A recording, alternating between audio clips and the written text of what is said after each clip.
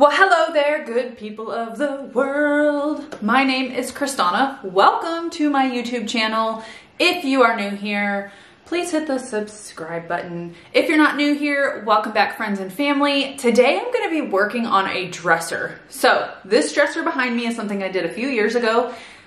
And my poor husband. Okay, so I started sanding it, just so you guys know. It didn't look like that a little bit ago. And I wanted to see what the wood looked like underneath. I had this really cool idea for this dresser, but then I realized my idea was to do like half wood, half paint. Then I realized that this part of the dresser is actually particle board. Everything else is cool wood, but this is particle board, so it pretty much ruined my idea. Got rid of my idea. So I thought, my husband is such a patient man. He's been using this dresser. I don't know about you, but he has been using it, and I really wanted to just do something nice for him. So today I'm going to be using Wise Owl paint. But we're going to be painting this entire piece. We're going to do a one color finish, which I know is not normally like me. But again, he's such a patient man. So we're going to be using the color Inkwell in here. And this is a very, very, very dark blue, almost like a, I don't even want to say it's a navy blue. It's like a black blue. But a lot of people have problems with top coating black or dark blue or whatever, a dark color. And so I'm gonna show you guys today how to get the perfect finish for dark colors. We also are going to be painting the hardware. So I'm gonna show you the perfect way, if you want to paint your hardware, how you're going to do it and have it last, okay? So we are going to be painting the hardware because my idea is to have a, like, instead of it black on black, you know, like a whole matte black finish, we're gonna do a whole matte, dark bluish black finish.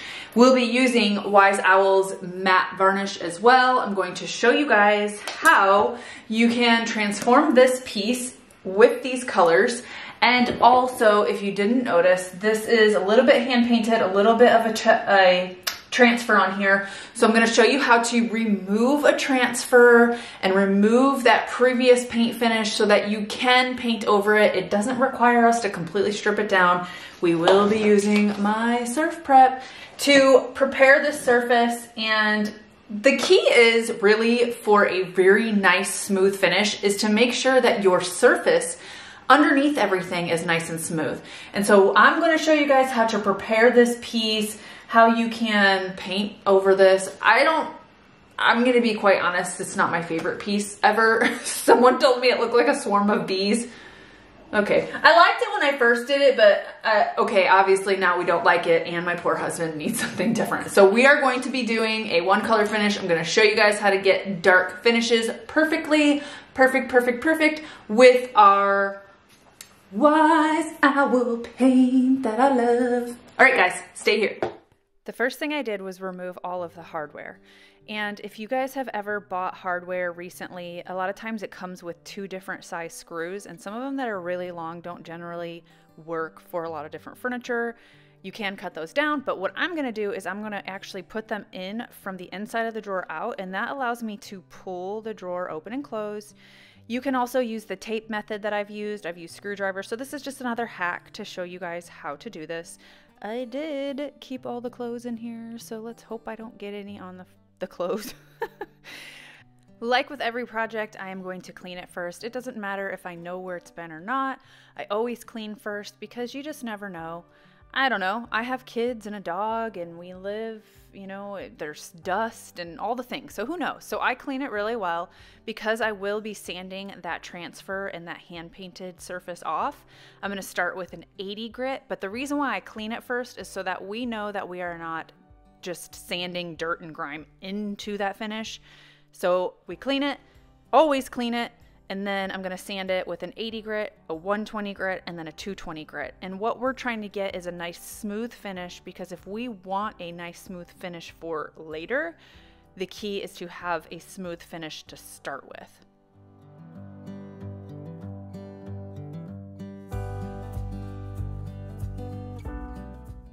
we are going to use Wise Owl's Chalk Synthesis paint, and this color is Inkwell. So we are going to need 2 coats of this, but I wanted to show you something really quick, and I'm applying this with one of the high quality Wise Owl synthetic brushes. But if you can see right here, in the areas where there's white, it shows a little bit more. So there is an option. You could go over this entire piece with one of their gray primers, and then you probably would only need 1 full coat and then maybe a skim coat. And I'm going to show you here in a second how you can see the difference. So the top drawers, there's already a dark gray color, right? So you can see the paint on here, and you can see that the coverage is really nice over that dark gray. But when you go over to the right, you can see how the white pops through, and that's with any dark color. So I did not put a dark gray primer over the entire thing, but I'm giving you guys the suggestion of you could do that, especially if you're wanting to do a dark color over a light color. It will save you a lot of time. So this is their dark gray primer. You could use that. Let's say that it was a white piece of furniture and you wanted to do it black, or like this color Inkwell. You'd probably want to do a primer. So that's 1 coat, and then I'm going to show you right here. We're going to just go over it with our 2nd coat.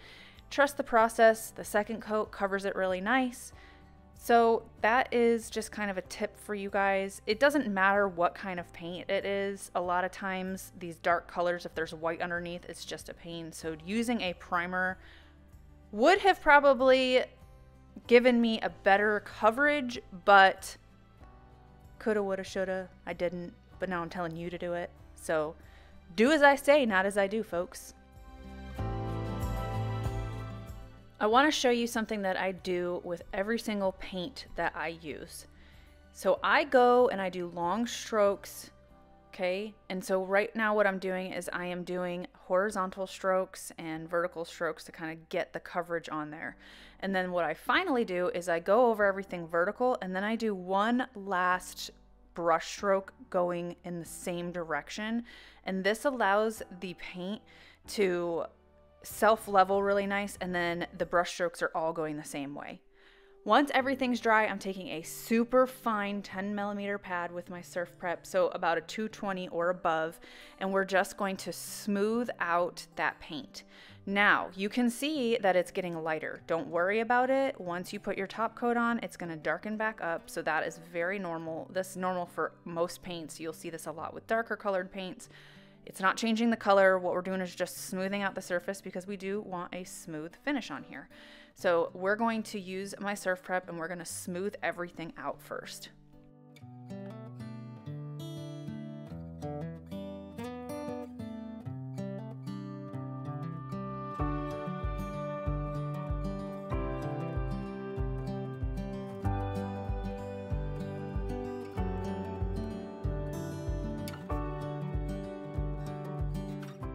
Once I'm done, I take a microfiber cloth to get all of the residual dust off. There shouldn't be too much with my Surf Prep because it pulls most of the dust. If you don't have a Surf Prep, you may want to take, maybe a damp rag and get it off.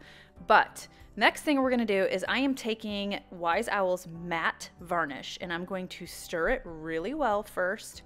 And then what we're going to do is we are going to pour it into a separate container.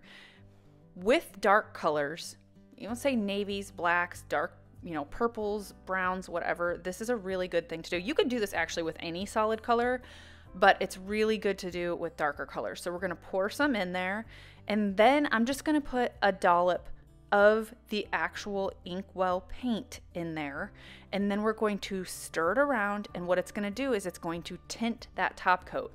The top coat is going to look it's going to have a little bit of like a blue hue to it, and that's okay. What it's going to do is it's going to dry with a clear matte look, but with this tinting, this top coat, what it's going to do is it's just going to help you get a better finish when you have dark colors, because dark colors sometimes tend to streak, and so this it is just a hack. It gives you a little bit better of a finish. So I'm going to pour that in, and I have used, this is a roller pan, but I'm not going to use a roller on this because I have used a roller before. I'm going to show you another way I do it. So this is a wall brush. That is a synthetic wall brush. Wise Owl does carry them in the Klingon, but you could get a good quality wall brush, and that covers quite a bit of surface.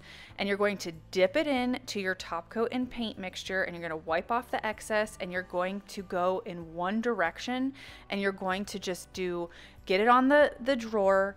And then once you have it all on the drawer, you are going to do a final go, just like when I do my paint. We're going to do a final brush stroke going all in the same direction, and you're going to allow that to dry. Now, do not overwork it. If you miss a couple areas, that is okay. Don't worry about it, because you're going to get it on the second one. So again, if you see I do the final brush strokes all going the same way, that is what I do. And then I'm going to allow it to fully dry.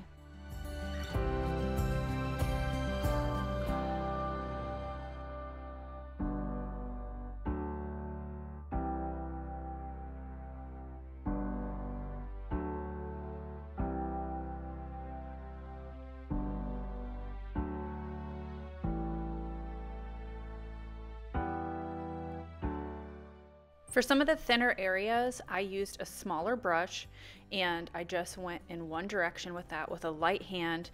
The key to this is doing thin layers as well. You do not want to glop, when you're doing the paint and when you're doing the top coat, you never want to glop it on. You want to do thin layers. That is always best. And then also on the bottom part, what I did is I used the wall brush on the bottom part as well, but I took that thin brush, or the smaller brush, and I went into that little area that is recessed so that I could get any kind of top coat that may have sat in there. So make sure you're cognizant of that too. If you've got areas where there are recessed areas, make sure that you always double check those so that you don't have globs of top coat sitting in there.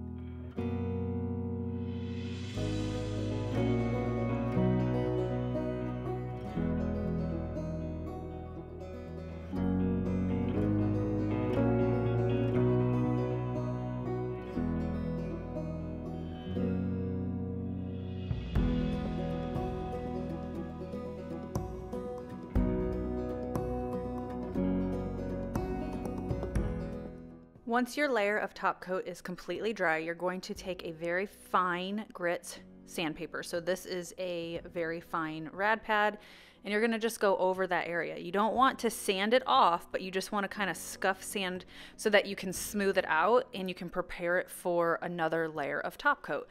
And this is going to give you a really nice finish. So after you're done sanding it, I'm taking a tacked cloth, which is a sticky cloth that you can get at your local hardware store, and this will pull off any dust. And you want to make sure you do this in between coats of top coating, or if you have one of these, you could have done this after you were done sanding before your first coat. That way you don't have any debris in between those coats. So you're going to make sure you wipe that off really well, and then you are going to repeat the process.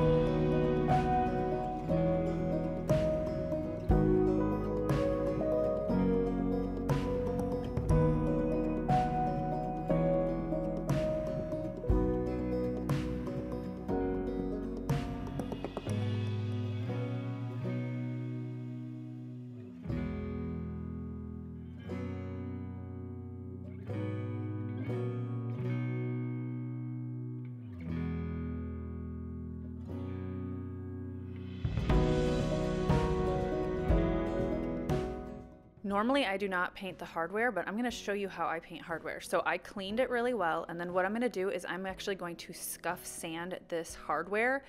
That way I give the paint something to adhere to. Now I could use a gripping primer as well, but if you prepare the surface really well and clean it and scuff sand, generally this will stick as long as you have prepped it really well and you seal it really well. But you can also do a gripping primer. I know that Kills has an adhesion primer that you can use. There's many companies that have adhesion primers. So I'm just doing thin layers. Again, that is the key. Do thin layers of your paint. You do not want to glop it on. Allow it to dry properly. I only needed 2 layers of paint on these, and so I put the thin layer on, allowed it to dry properly, and then I put another layer on there, and once everything was fully dry, I actually waited 24 hours to allow it to really fully dry. And now I am taking that mixture of the top coat and the paint, and I'm going to just go over it. You can see I'm going to lightly brush it, kind of like a dry brush, and then I'm also going to stipple it on there because I don't want this to be a super thick layer of sealer as well.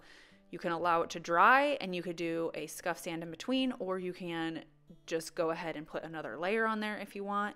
And I did 2 coats of the sealer over top of this.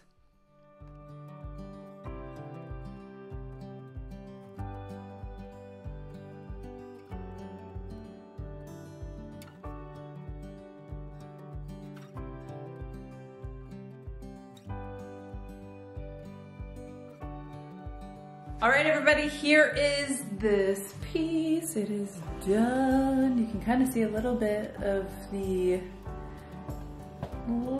matte sheen. Looks nice. It looks nice. Okay, so this is for my husband. I hope you guys enjoyed that. And we sealed the hardware and we put it on and we did all the things. And this is how you can remove a transfer and still get a smooth finish. And this is also one way to get a smooth finish with dark paint. I know I have a few videos. I like to use a different technique in videos just so that you can see that there's different ways to do it. I know someone's gonna say, you should just spray it. I have a sprayer, but I don't have a spray setup, and it's always raining here. So people need options. A girl needs options. All right, guys.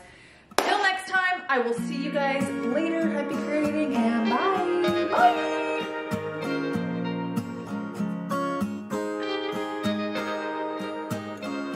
You got me straight.